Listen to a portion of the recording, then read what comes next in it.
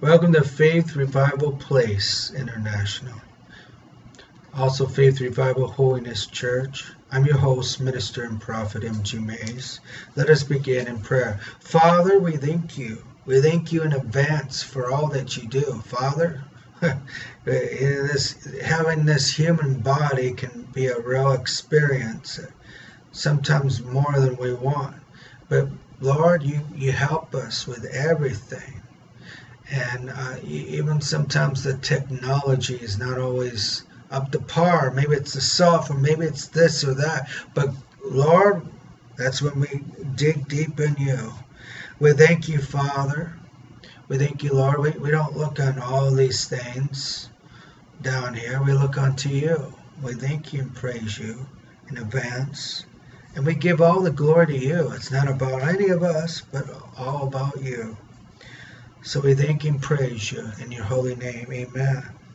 So let's pray for the sick briefly, because I want to make sure that we all feel strong. We don't have all this aches and pains extra. You know, even if you go a little bit forward and not having a little bit less ache or pain, or maybe it's a miracle. Maybe it's totally will be gone. But a lot of times we have a healing process. And a healing is something that gradually happens. A miracle is something instantly that happens. So, you know, naturally I want a miracle to happen for our lives. But sometimes it's a healing. Sometimes it's a process. Amen. Let's pray now. Look upon our affliction, plead our case, redeem us speedily for your name's sake. For you are a mighty Redeemer. Amen. You're a mighty Redeemer, Lord. Blessed are you, our Redeemer. Heal us, Yahweh, and we will be healed. Save us, and we will be saved. For you are our praise. Grant perfect healing to all our ailments. For you're a mighty King, and faithful and merciful healer. Blessed are you, O Yahweh, the healer of the 12 tribes of Israel and the Christian Arabs. We thank you, Father. Father, if we're honest with ourselves, each one of us, we all have something that we need you to touch. So, Lord, we ask as you unified to touch our lives. I mean, maybe it's a headache, maybe it's just we feel fatigued, or maybe it's something or something. We all have something where we need your touch upon us. All of us do. Some people greater than others. But if we're all honest with our Daddy, our God, our Savior, we all have something. So we come in unison, one accord, saying, Lord, touch our lives. Make our lives easier that only you can do. And we thank you and praise you. Amen. Today's sermon, and I want to just praise the Lord. The Lord's so good, isn't he? Today's sermon is building your holy temple. You could say building your home inside, but building your holy temple. Amen. That's today's sermon, is building your holy temple inside of you. Amen. God wants to reside in us. So we have to be his holy temple. I know a lot of people still stuck on natural things, like a natural third temple, but really it's all about the spiritual temple within us, within side of men and women. God wants to reside with us. Amen. Praise the Lord. So let us begin by going to the Psalms chapter 23, verse 1 through 6. Praise God. I thank you, Father. Praise you, Lord. Yahweh is my shepherd. I lack nothing. He has me laid down in greenest pastures, meaning He wants to lay us in good things. He wants us to be in a good place. He leads me to quiet waters. He restores my inner person. Inner person is another word used to describe our spirit, our inner person. He guides me in the right path. We need to trust in God. He's going to guide us in the right path for the sake of His own name. His own name. Praise God. Even if I pass through death, dark ravines. And if you ever done that, you would understand that's can be pretty tremendous. And I will fear no disaster, for you are with me, for the Messiah is with us. So we have nothing to fear when disaster happens. Even though our flesh is going to give us a hard time, we have nothing to fear because we got Jesus on our side. We got the Messiah, Yeshua HaMashiach. Doesn't that bring peace to you? Amen. And the rod and staff is with me. You prepare a table for me. God wants to prepare a table for us. Even as the enemies watch.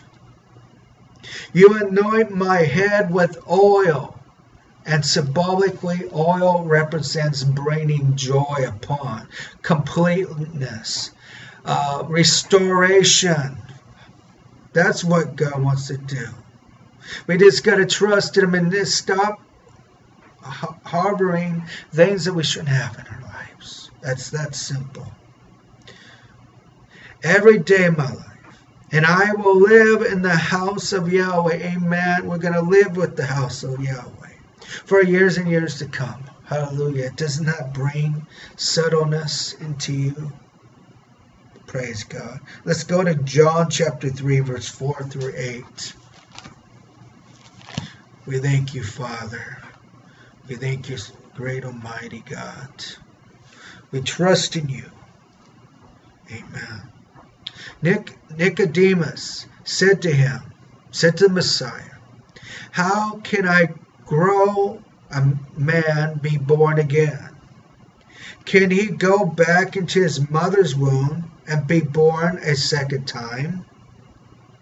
And Yeshua answered, yes, indeed, I tell you, that unless a person is born from water and the Spirit, unless the person is born by water and Spirit, he cannot enter the kingdom of God. What is born from flesh is flesh, and what is born from Spirit is spirit. Stop being amazed at my telling you that you must be born again from above. From above, but born again from above. The wind blows where it can and wants. You hear its sound, but you do not know where it comes from or where it goes. That is how it is with everyone who has been born from the Spirit. Amen. Praise God. So, building the holy temple is remembering our foundation as well. Remembering that we're born from above. So even though our flesh, well, sometimes more than others, will get bothered by the things of this world, or maybe incline one way or another to the things of the world. We got to remember we're born from above now. That God has given us a renewed spirit and taken the hardest stone out of our hearts, get hardest flesh. That God has been gracious with us. And so we need to be honest with God and say, God, Father God, we did a blunder here. Even if it's the smallest blunder. You know how the flesh can take over so easy in all of us. Paul talks about it. Isaiah does. So we need to trust in the Lord. Amen. So let's go to 1 Corinthians chapter 3, verse 16 through 17. Let's go over there together. And I know trust is a big word for a lot of you, but you got to trust in God. with all your heart, soul, mind, and strength. Amen. Not leaning on our own understanding, which can be hard too. And it takes practice.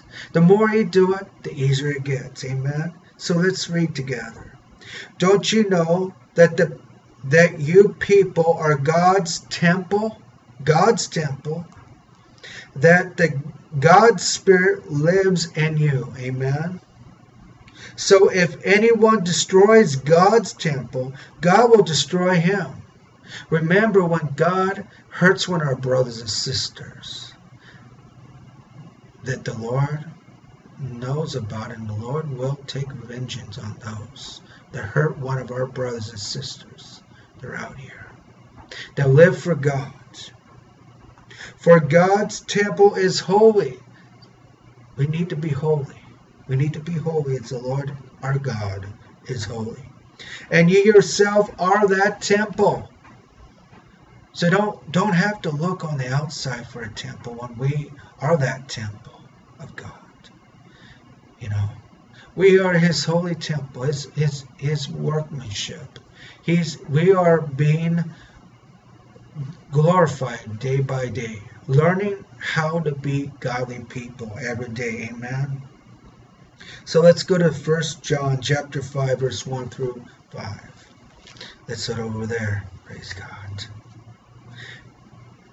This is a remembrance for all of us, what I'm reading right now. Everyone who believes that Yeshua is the Messiah has God as his Father. Anyone who loves the Father loves his offspring too. Here is how we know that we are know that God's children. When we love God, we also do what He commands. For loving God means obeying His commandments. See, if we love God, and we certainly trust God, we're going to obey His commandments. Moreover, His commandments are not burdensome, because anything which has God as His Father, overcomes the world. So you want to overcome the world. Have God as your Father. Amen. And this is the victoriousness. Overcome the world. Our trust. Who does overcome the world if not the person who believes that Yeshua is God Almighty? Do you believe that Yeshua is God Almighty, or just a good man? No.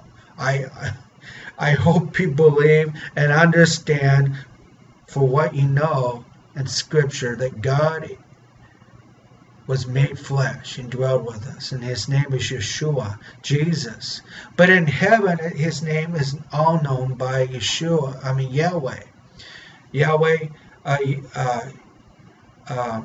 Yireh, the full-fledged representing all who He is.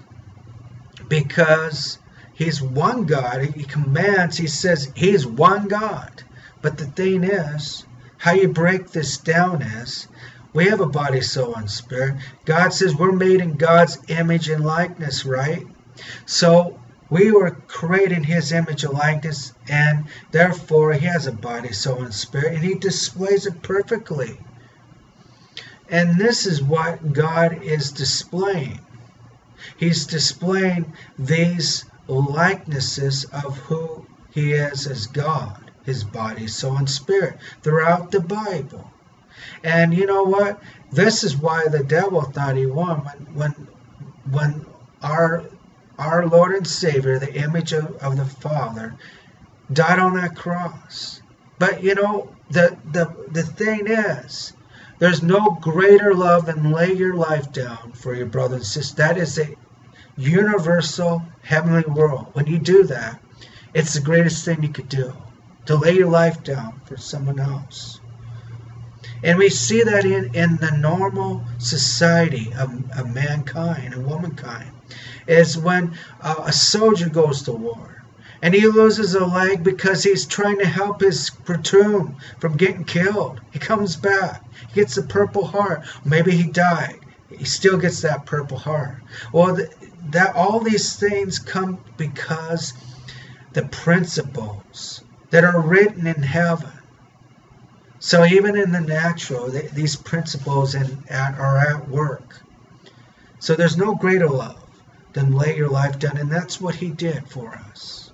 And that's what he would want us to do for others. If it means protecting a whole bunch of people, and you're the one that has to do it, and you have to lay your life down so that others can be safe and be an example of a true believer that loves his fellow brothers and sisters, to protect their interests and represent what God did. And we have to do it. And see, that's what the Lord did for all of us. And his was perfect. Ours can never be that way, no matter what we do. But we do it because we love God and we love our fellow brothers and sisters that are born again too. Amen. And that's building our holy temple, is realizing these things. These are all things that we need to realize in our life. Let's go to Psalms chapter 119, verse 41 through 48. Let's head over there together. Amen. Our God is a wonderful God, isn't he? He's looking after us, our interests, and things that we need. Amen. Praise the Lord. And the scripture saith, may your grace come to me, Yahweh, your salvation as you promised. Then I will have an answer for those who taunt me. See, we're going to have the answer because the scripture promises it. And when the scripture says it, we can be comforted in those things. Amen. Let's read verse 42 again. Then I will have the answer for those who taunt me. For I trust in your word. Amen. We trust in his word.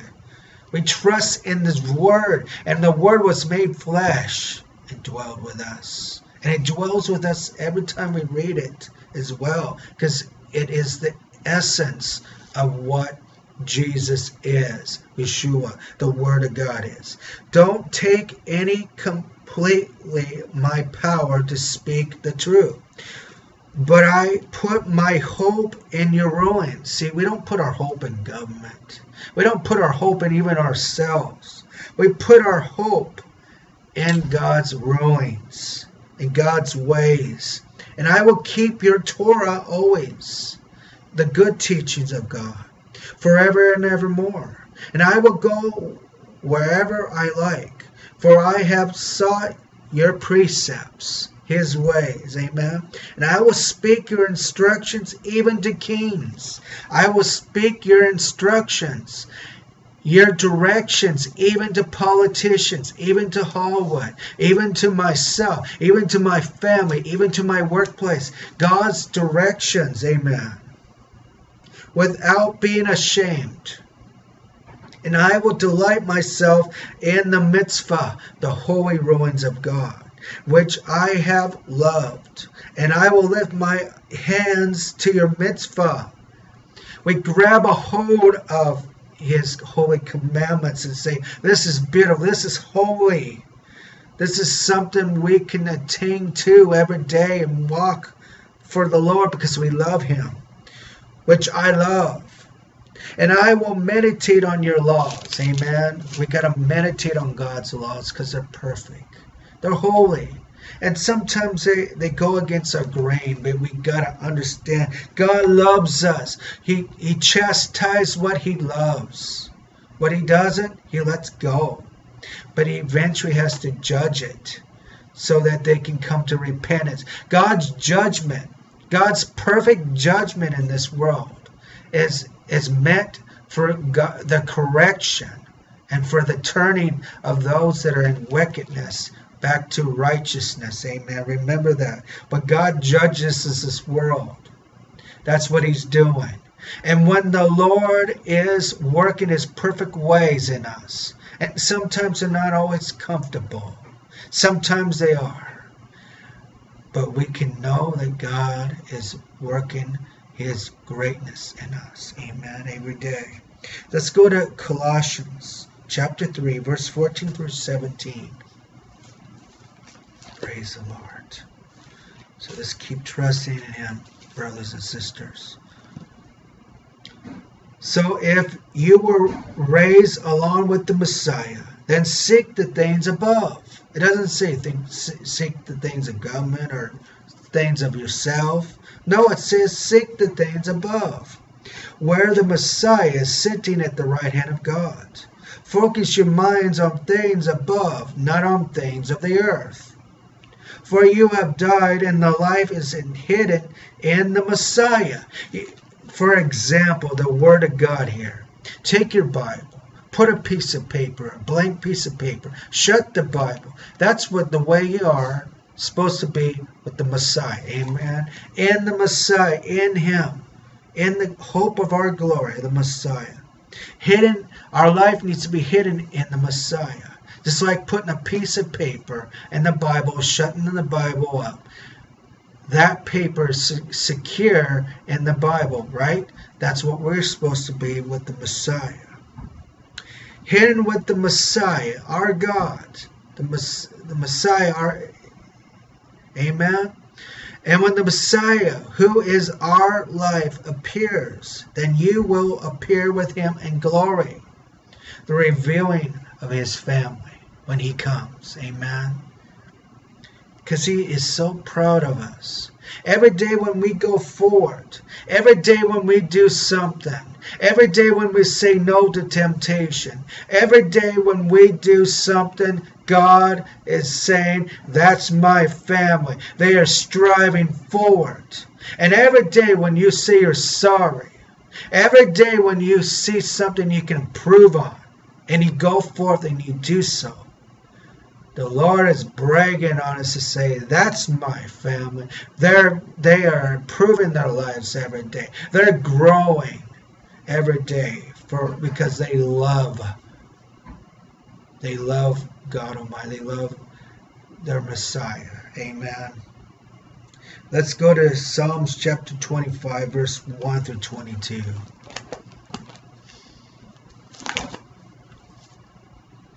Praise the Lord. I lift my inner being, the Spirit, to you, O Yahweh. I trust in my God. Don't let me be disgraced. Don't let me be disgraced. Amen. We need to say that sometimes. Amen. Just like David Psalm here he's doing. Don't let my enemies gloat over me. No one waits for you will be disgraced. Disgrace awaits those who break faith for no reason. Make me know your ways, Yahweh. Teach me your path. Guide me in your truth. Teach me. For you are God who saves me. My hope is in you all day long. Hallelujah. Remember your compassion and your grace, Yahweh. For these are the ages of old. Don't remember my youth's sins or transgressions, but remember me according to your grace. For my sake of your goodness, O Yahweh. Yahweh is good, and he is fair. This is why he teaches the sinners the ways to live. Amen. Leads the humble to do what is right. He teaches the humble to live his ways. All Yahweh's paths are grace and truth. Those who keep his covenant instructions. For the sake of your name, Yahweh, forgive my wickedness. Great thoughts it is. Who is the person who reverence Yahweh? Do you reverence Yahweh? He will teach him the ways to choose. God's going to teach you the ways to choose. Amen. through his Spirit. He will remain prosperous, and his descendants will inherit the land. Yahweh relates enmity with those who fears him. That was that fear the Messiah, that fear the Word of God, the reverence these things. Amen. He will make them know his covenant. My eyes always directed towards Yahweh, for he will free my feet from the net. Turn me, show me your favor, for I am alone and oppressed. The troubles of my heart are growing and growing. Bring me out of distress. See my affliction and sufferings. Take all the sins away. Concerning my enemies, how they are, and how cruel they hate me. Protect me, rescue me. Don't let me be disgraced, for I take refuge in you. Let your intelligence and your uprightness preserve me, O God, because my hope is in you. And who? God, not government or self, but in God. God redeem Israel from all their troubles. God redeem the church and the synagogue from all their troubles. Amen. God Almighty, praise God. Now let's go to Ephesians chapter 4, verse 7 through 13. Praise God. Thank you, Father. We thank you, Father, for all things. And let us read. Each one of us, however, have been given grace to be measured by the Messiah's bounties. That is why it says, after he went up into the heights, he led the captivities, and he gave the gifts to mankind. Now this phrase, he went up, what can it mean if not that the first went down into the lower parts, that is the earth, and the one who went down in himself, the one who went up far above all the heavens, in order to fulfill all things. Moreover, he gave some people as emissaries, some as prophets, some as proclaimers of the good news, and some as shepherds and teachers. The task is to equip God's people for the work of service that builds the body of the Messiah, until we all arrive at the unity implying by trusting and knowing God Almighty as full manhood at the standards of maturity set by the Messiah's perfection, on us, perfecting us every day. Amen. You gotta let him perfect us every day as building our holy temple inside of us. Amen. Let's go to 1 Thessalonians 5, 23 and 24. Amen. Let's head over there. Praise God. And the scripture saith, may God Elohim of Shalom make you completely holy. Make you completely holy. May your entirety, spirit, soul, and body, may your entire spirit, soul, and body be kept blameless for the coming of our Yahweh, Yeshua, the Messiah. Amen. Let's read that again. This is so encouraging. It encourages you. So let's read it again. May God Eloheinu of Shalom make you completely holy. May your entire spirit, soul, and body be kept blameless for the coming of Yeshua, The Messiah, our Yahweh, the one calls you, is faithful. He will do it.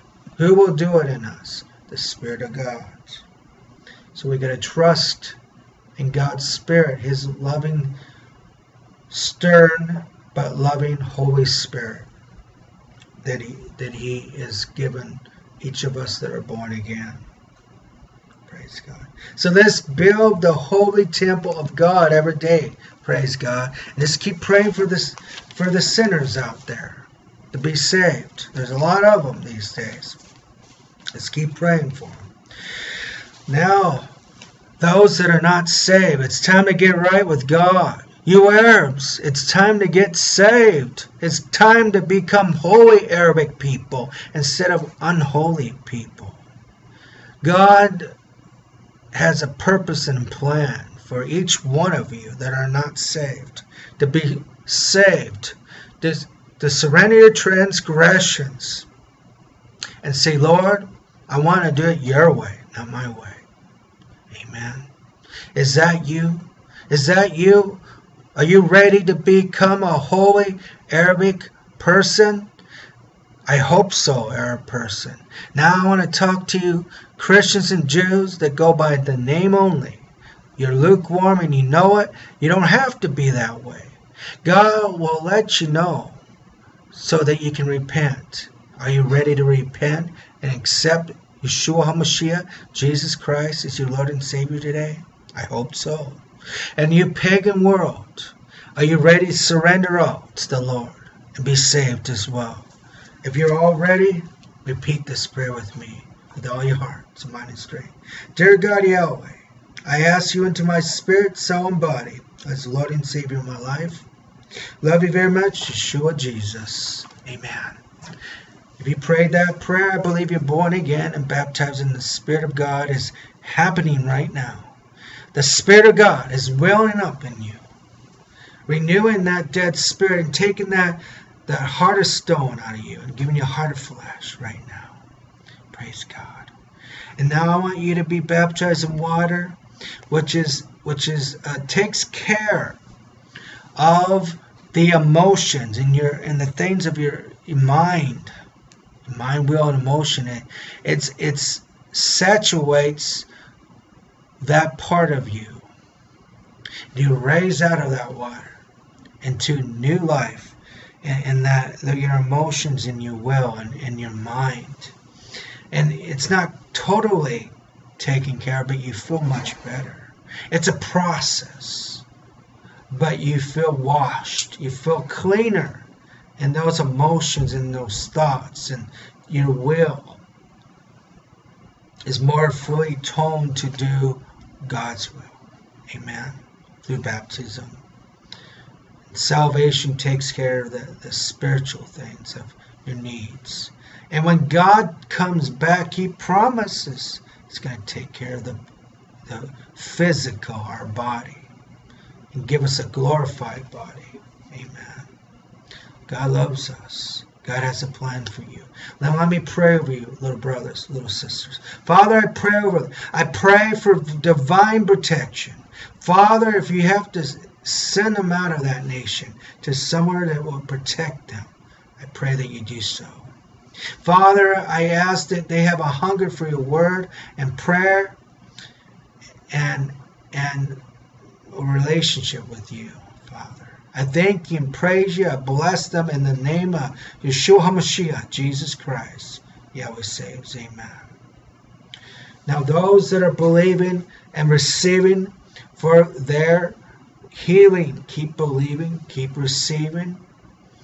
Amen. Keep believing, keep receiving. Now I want to end with the Shalom prayer. Shalom, Shalom, Shalom. Holiness brings a peace that passes all understanding. Be with you. Nothing severed, never broken. May the light of God be with you. May the King of Peace, Jesus Christ, Yahweh saves, Yeshua HaMashiach, be with you. Not the peace and safety of this world, but that brings you destruction, but God's peace that gives you that wholeness so you can have that completeness of peace. Amen. Be with you. God loves you. I love you. And remember, do not take the mark of the beast, which is the RFD chip, is the mark of the beast. It comes in the hand or the forehead, or also in the outside of the hand as a tattoo, or in the hand. Be careful of the EMV. It's a chip on the card that replaces the strip. I suggest leaving it go and not having it, and just do cash when that's all they have on the cards, because that is the technology that will be going right in your hand or your forehead soon, right after that. So I suggest using cash at that point. And when they outlaw cash and they force it right in the hand or the forehead or on top of the hand as a tattoo, I suggest that you keep trusting in God, because God says there's going to be a place of safety. It says in His Word there'll be places of safety for His saints of God, that they will be protected. But you got to be under the umbrella of God's protection, amen, at all times. This is a serious time we live in. God, you know what? As a minister of gospel, I got to warn you about these things, because it's the right thing to do. God loves you. I love you. Keep on believing and receiving. Keep on building the holy temple in you. God bless you. Shalom.